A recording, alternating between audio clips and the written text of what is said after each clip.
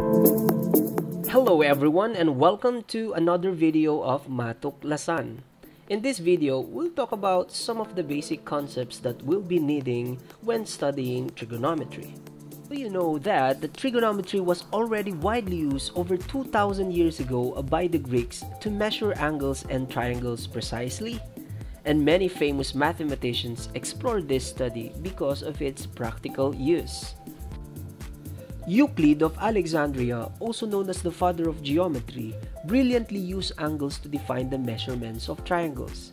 Pythagoras of Samos and his members introduced the Pythagorean theorem to solve the sides of any triangle, while Hero or Heron of Alexandria gives the area of a triangle when the length of all three sides are known, and Hipparchus, who was a Greek astronomer, geographer, and mathematician, is considered the founder of trigonometry because of his many contributions to the subject.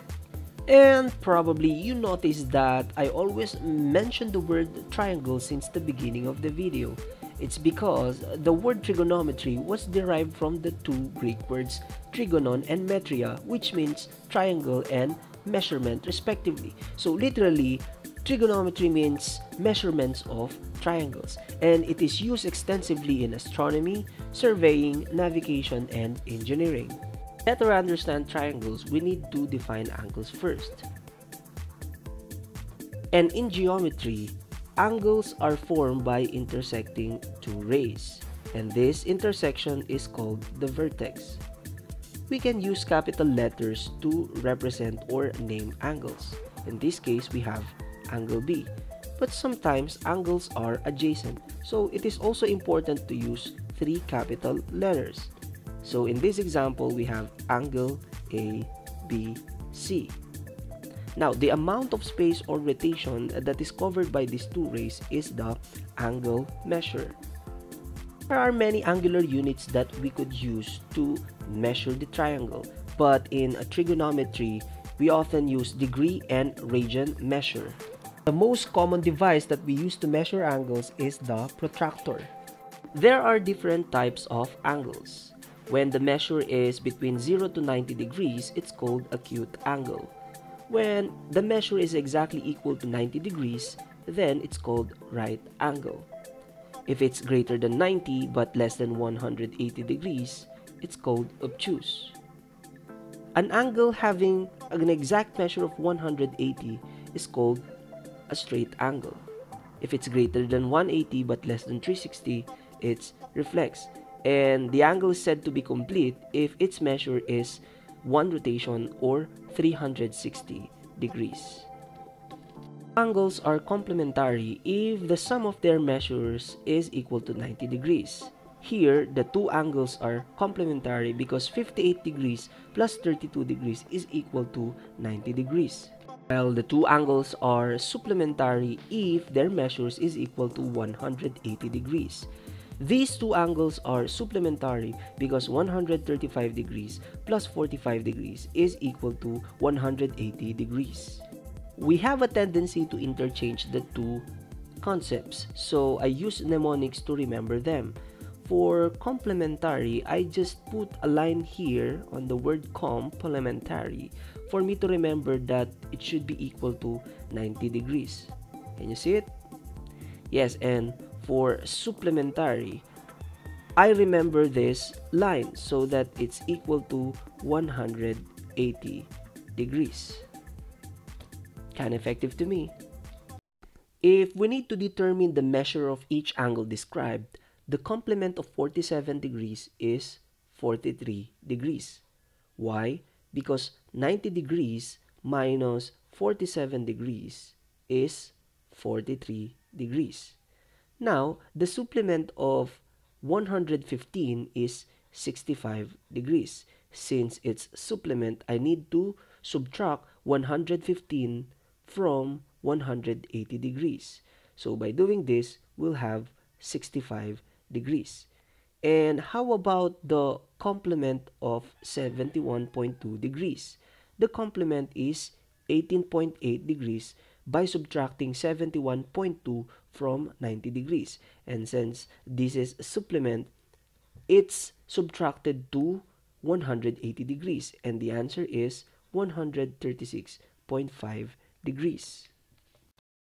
In this problem, we need to find the missing value of x. At para magawa natin yon, dapat i-observe natin mabuti yung given natin. So, kung makikita nyo dito sa given natin, yung kabilang side ay 90 degrees na. Ngayon, kung 90 degrees ito, malamang itong kabilang side na to ay 90 degrees din dahil ito ay straight angle. Okay? So, ibig sabihin, kung 90 degrees ito, pwede nating sabihin na yung sum ng x at ng 55 degrees ay equal saan? Sa 90 degrees. And to solve for x, we just need to transpose the value 55 degrees on the other side of equation so that x is equal to 90 degrees minus 55 degrees. So, the value of x is 35 degrees. So, in this problem, we need to find the missing angle x. Here, we can assume that this is a straight angle. And a straight angle has 180 degrees. And we all know that these two adjacent angles now are supplementary.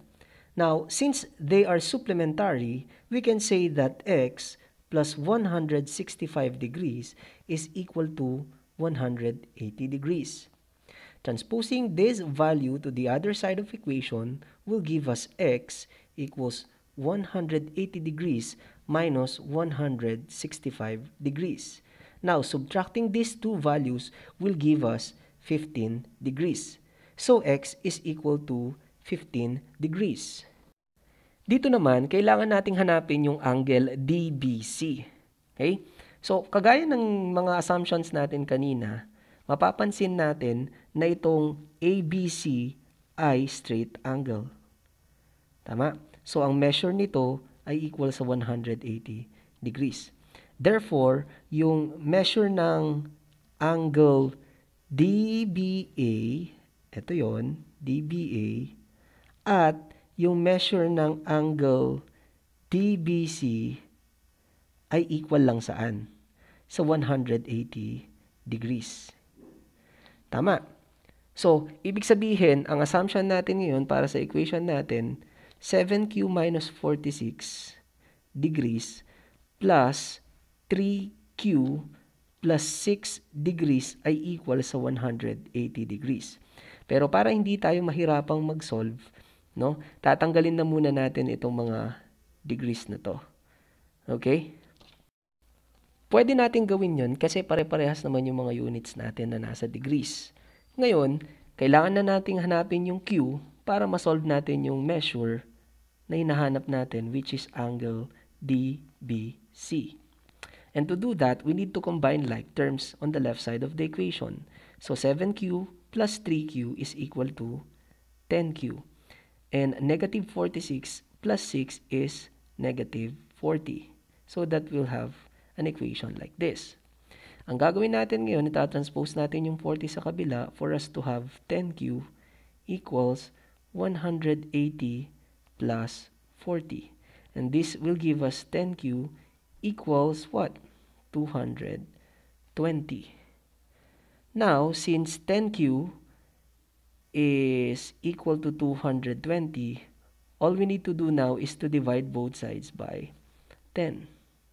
Doing this, we'll have q equals 22. Ngayon, hindi pa yan yung measure ng angle DBC. Yan yung measure ng Q. So, paano natin mahahanap ngayon yung measure ng angle DBC? Substitute lang natin yung Q dito sa 3Q plus 6. So, 3 times 22 plus 6 will give us what value? Yes, it will give us 72. Tama? Pero alam natin kanina na ito ay may unit na degrees. So, kung ano man yan, ang sagot natin dyan na 72, kailangan natin lagyan ng degrees. So that the measure of angle DBC is in terms of degrees. And we now know the value of angle DBC as 72 degrees. But what if I will ask you to find the value of angle DBA? There are two ways to do that. The first solution is for you to substitute Q, which is 22, on this given. But the easier way is to use the properties for supplementary angles. We all know that angle ABC is a straight angle, so we can definitely measure or get the measure of angle DBA by subtracting 72 from 180 degrees. So therefore, the other angle is 108 degrees. And that's all for this video. If you want more Taglish math tutorials, please subscribe, like, and hit the notification bell. See you in the next video.